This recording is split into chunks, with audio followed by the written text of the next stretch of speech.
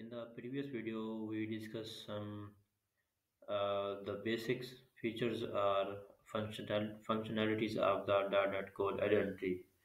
So, in this video, we are going to establish a connection between our SQL Server database and we will create our first migration to create the identity features or identity tables in our database. You can see that we create app Blazor DB. So here you can see that here is no tables found. So through the migration, we have to create some identity tables here. So for this, first I have to establish a connection to our database. So simply I have to copy this string here and simply paste it. You can see that here is the connection string required the server name and database name. So I simply go there and click on the click on this and just copy the server name and second one is the database name required. So I have to simply connect this and simply just copy database name and paste it. So you can see that here is the connection string attribute and its name is a default database connection default connection. So this is that connection string name is compulsory for this when we are using multiple databases. So database connection string name will be different. So I am going with the default connection string name. So I because I am using single database. And you can see that here is the user ID which is SA and password which is a 123 and trusted connection is equal to false. So when we set the trusted connection false, which means that we are going to connect our system with in the SQL Server authentication mode. If we go Windows authentication mode, so in this case we need to set the trusted connection true. So we are going to connect our database with our application in the SQL Server authentication mode. So that's why we have set this the trusted connection false and set the username and password to connect to the SQL Server. You can see that when I have set this in the SQL, select the SQL Server authentication, it's asking for the username and login and password. So if I tap username and password and click on the connect button, so user will be connected successfully to the system because I have already connected with my login credential, so I don't need to add login credential again. So next thing is to you can see that we have established a connection string here in the app setting.json file, and next thing is to create the dbcontext file. So dbcontext class, there are two ways to we can create our dbcontext files. One is the manually and second one is the create dbcontext file through the scaffolding. So if we go to the manually database establish the application DB context. So we have to create some folders and create the class and then establish all of things. So if we go through the scaffolding, we don't need to create any folder and just copy this and I have created scaffold DbContext and which contain the server name and database name. Let's try this. Simple go to the tools and select package manager console. So one thing you need to remember that when you are going to create your DB context through scaffolding, you have to add Microsoft.framework core.tools package, and after that you can create the your DbContext class through the scaffolding. So let's discuss this.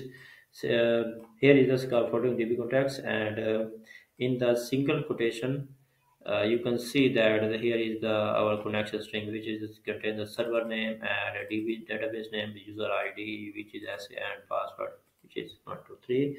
And I have set the trusted connection false. You can see that this connection string is same as I have described in the app setting.json file. So after the that here is the provider, which is the Microsoft.entryframework code.sql server. So we are going to connect our application with the SQL server. So that's why we are using SQL server. You can use accordingly MySQL and any other. So here is the context directory where our DB context file will be saved, which is the model, and the output directory is also model. So when I uh, hit the enter button, so it will show the build is started, and it will show all the process and build succeeded. You can see that here is the model folder which is automatically created, and the DB app Blazor DB contact class which is already created. You can see that that is the code here. So we have already create our DB context file successfully, and also add a connection string in our app setting.json file. So basically DB context is used by our application to interact with our underlying database. So our in this time our underlying database is the app Blazor DB.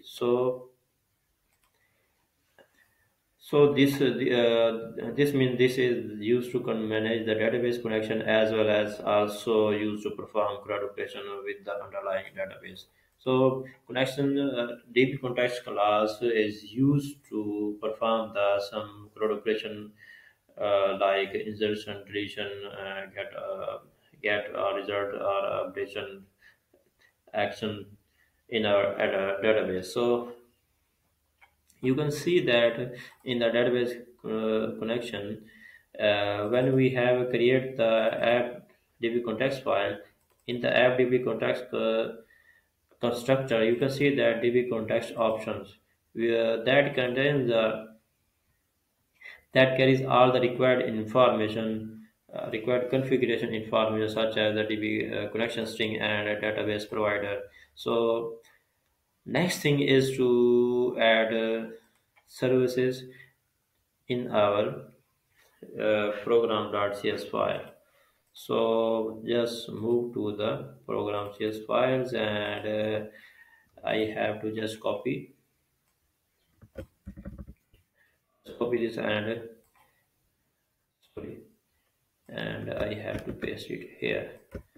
So you can see that here is the we are fetching here the our database connection string, which is in the app setting.json, and its name is a default connection. So I have put here the default connection. We are using this builder.configuration.get connection string, and we have passed the name of the variable name. In this we have save our the connection string. So through this it will get the our connection string, and now we have to add our db context here. So just go there and copy paste it here, add references, just press control dot and select the reference. So you can see that we have registered our connection string services here, and you can see the service is a collection of services for the application to compose, and this is useful for adding user provided or anti framework provided services. So just like we create some repository and to remove the dependencies, we add services in our program.cs files, and many other services we add here and throw to uh, remove the dependencies. So next thing I have to add services, add some identity features. So I have to just copy that these, and I have to select builder dot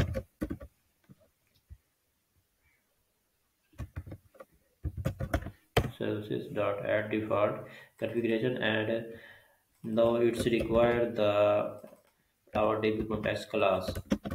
So you can see that we have implemented our DB connection string service and a default identity service here. So default identity is an extension that sets the default schema to identity application.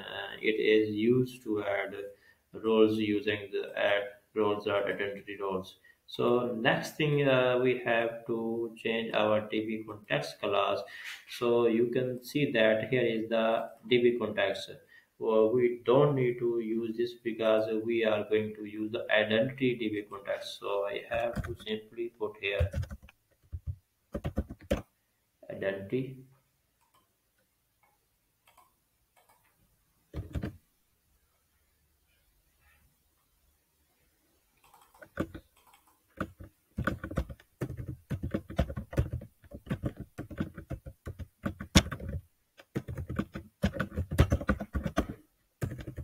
So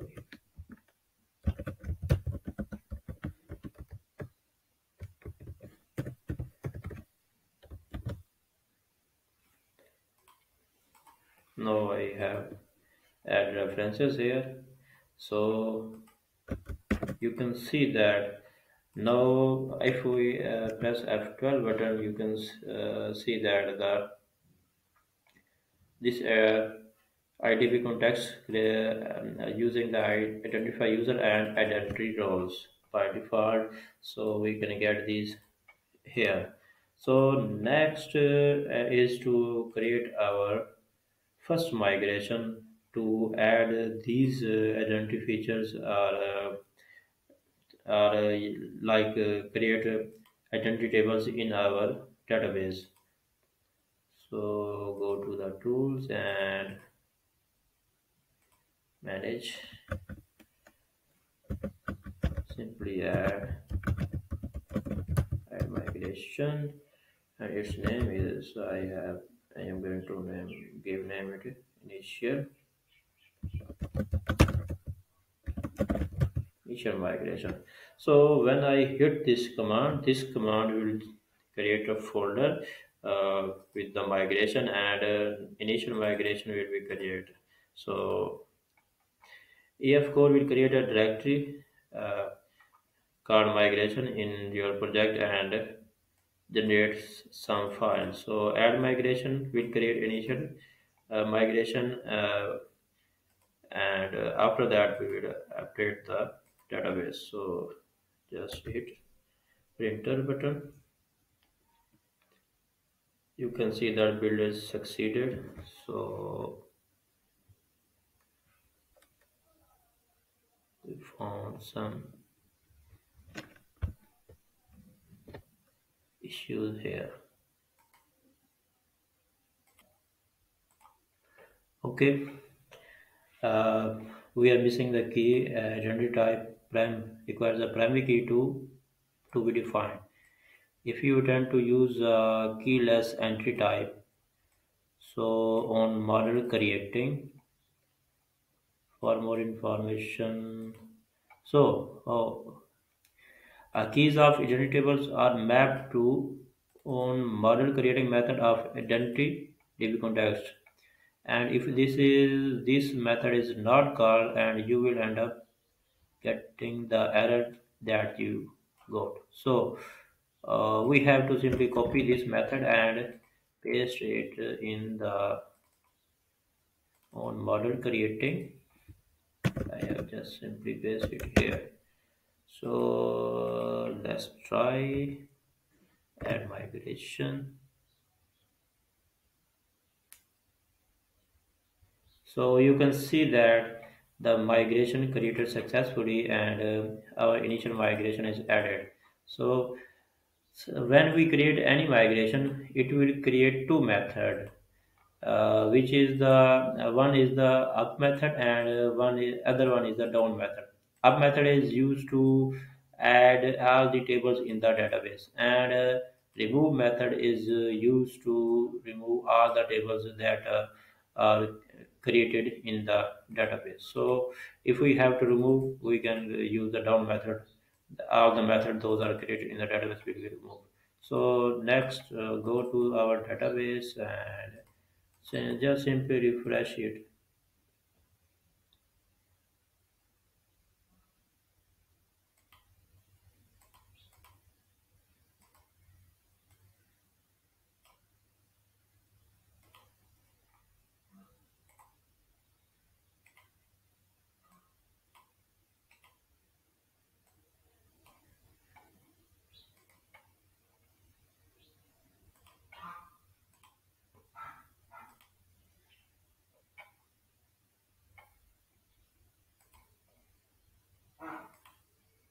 Okay, okay. I found the issue. We have to update our database. Update database command is not we have not run. So just simply just copy and paste it here and just hit printer, and you will see that this command will update our database, and the all the tables will be created in our database. So you can see that all the tables that related to identity features are added successfully in our in our database app Blazor DB. So in this video, we successfully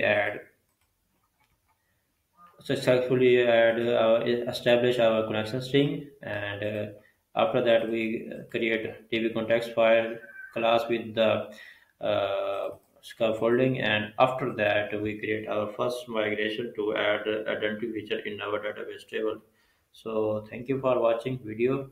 If you have any question regarding the migration, you can put your question in the comment box. Thank you.